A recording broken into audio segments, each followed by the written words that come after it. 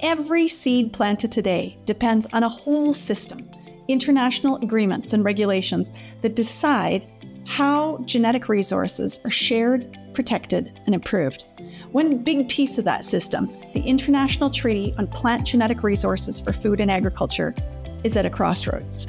Countries will be meeting in November in Lima, Peru, to attempt to modernize it, updating how it's funded, how its benefits are shared, and how it can best keep up with the rapid pace of science and technology. To help us understand what's at stake, we caught up with Jasmina Muminović, Chair of the Genetic Resources Coordination Group of the International Seed Federation and Head of Genetic Resources at Bayer.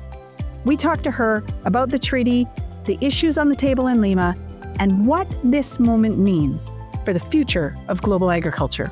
First, some context. Back in 1992, the Convention on Biological Diversity, the CBD, came into force. It rests on three main pillars: conserving biodiversity, using the components of biodiversity sustainably, and ensuring the fair and equitable sharing of benefits that arise from its use. With that agreement in place with the CBD, that's where the whole conversation around access to germplasm for plant breeding started. Under the CBD, countries are expected to set national rules for how others can access their genetic resources and how benefits from their use are shared in return. But in practice, that model has proven complex, as Jasmina explains. Because it's bilateral, because it slows down the international exchange of germplasm, it's a very complex system for plant breeders to navigate. The latest development under the CBD is that all users of publicly available digital sequencing information are expected to pay. Requirements from the CBD are fairly clear. Plant breeding companies are expected to pay 1% of their profits or 0.1% of their annual turnover into the newly created global fund called the Kali Fund. That is because plant breeding is listed as one of the commercial sectors that may benefit directly or indirectly from the use of digital sequence information, or DSI. Yet, while the CBD rates that 1% of profit or 0.1% of annual turnover are defined, they leave big concerns unanswered, says Jasmina. One major concern is the scope of the CBD mechanism and its application to plant breeding. Publicly available DSI is used in early stages of research, and DSI is often mixed with proprietary physical genetic material and various other DSI that are generated from it. Genetic sequencing in plant breeding is a valuable tool that enables a quicker, more accurate, and more successful development of new varieties. DSI is not a commercial product on its own, and it's also not an integral component of any financial or final product that would generate financial benefits.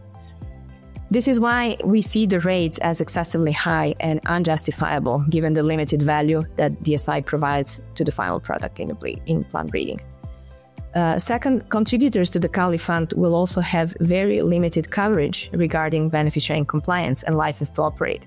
The certificates that would be issued would only cover CBD mechanism, meaning that we still have to deal with all the other commitments and other beneficiary obligations created by other mechanisms and country laws. And that is a significant risk that there will be overlapping obligations, duplicate payments, because beneficiary will be expected to come both from the use of physical material, but also from the use of the data generated from that material. And that will be especially complex if countries implement CBD decision as a mandatory expectations in their national laws. So that's the CBD. There's a second, separate international regulatory agreement in place, the one we talked about at the top of our conversation, and the one that's set to be discussed in Lima. That's the International Treaty on Plant Genetic Resources of Food and Agriculture. In 2001, FAO enacted this treaty as a specialized instrument exclusively for the seed sector for plant breeders to facilitate access to plant material under standardized terms. It's a work in progress. At the same time, international treaty is working for a long number of years on the enhancement process to enhance the functioning of the multilateral system, which is put in place, which will provide new and hopefully diverse options to companies and to breeders to access the material from the multilateral system, provide better material or wider scope of material under the multilateral system, and at the same time manage the complex issue of DSI in a workable way. Under the multilateral system of the international treaty, there's several key components set for priority discussion in Lima. The international treaty began the process of enhancing its functioning a dozen years ago. There have been multiple different ideas of what the expanded model should include, but the focus has now mostly shifted to prioritize an increase in user-based payments. The treaty has defined what they've called 3 hotspots, 3 major points to be decided on in Lima. Point 1, the payment mechanisms and rates. Many parties propose moving to a subscription-based payment method. The subscription would then mean that the company would have to pay based on their annual sales of all the crops that will be part of that multilateral system, the improved multilateral system of the treaty. That would be very complicated to manage. Very simple, unique, and only one way to access material would not be workable for very diverse space that we have in plant breeding companies. So we have companies of different sizes operating in different markets, different sized markets, working with different numbers of crops, and of course managing different sales. So in order to attract the highest number of users from the plant breeding sector, the options to access the multilateral system should also be diverse. So not just a single subscription. Hotspot point number 2 relates to management of digital sequence information, or DSI. Do the payments for DSI go to the CBD or to the international treaty? This is one of the challenges that is brought over to the treaty from the CBD.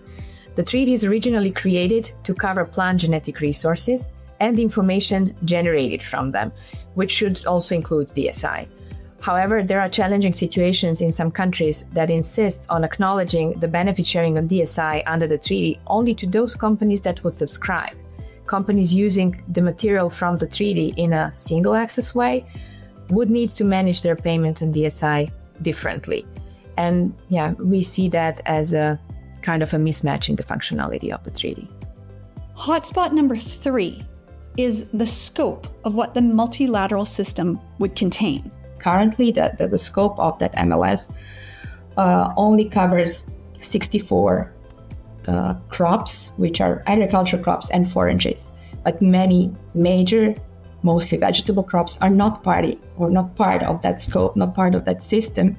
But expanding the scope to cover all plant genetic resources for food and agriculture would perfectly align with the scope of the treaty itself. Expanding the scope would encourage more companies to use the multilateral system. How else would you expect the companies to be attracted to the system which does not contain the material that companies are breeding? With 2 separate mechanisms in place, the seed sector is grappling with big questions, says Jasmina. How do each of these systems actually enable seed business to continue to innovate? How much license to operate is then provided to the seed industry at global level? And what is ultimately the complexity for compliance for seed business? That's the most challenging piece, because we don't have clear legal certainty that these 2 instruments will not overlap and will not slow us down in the work that we are doing as plant breeders. The big hope for Lima is that the seed sector gets good answers to those questions. One of the biggest goals, Jasmina adds, is... We're hoping for a system that would respond to the needs of modern breeding in a wide range of crops and provide a safe space to plant breeders in a way that protects them from being charged twice for the use of same material or the same information, either under the multilateral mechanism of the CBD or the improved multilateral system of the international treaty. The reason finding clarity is so critical comes down to companies needing legal certainty. The most challenging element in the whole access and benefit sharing space, with the CBD and the international treaty included, is the legal certainty that users have if they use material or digital sequencing information from the different ABS systems. A holistic approach to ABS, simple and reasonable, that incentivizes innovation, that facilitates international collaboration, and which is built on trust across stakeholder groups, is the most desired outcome for all plant breeding companies They're working in a very complex global market. The debates in Lima may seem technical, but their impact is anything but. What's decided there will shape how the world shares its most fundamental resource, the building blocks of every seed, every harvest, and every future innovation. Stay tuned.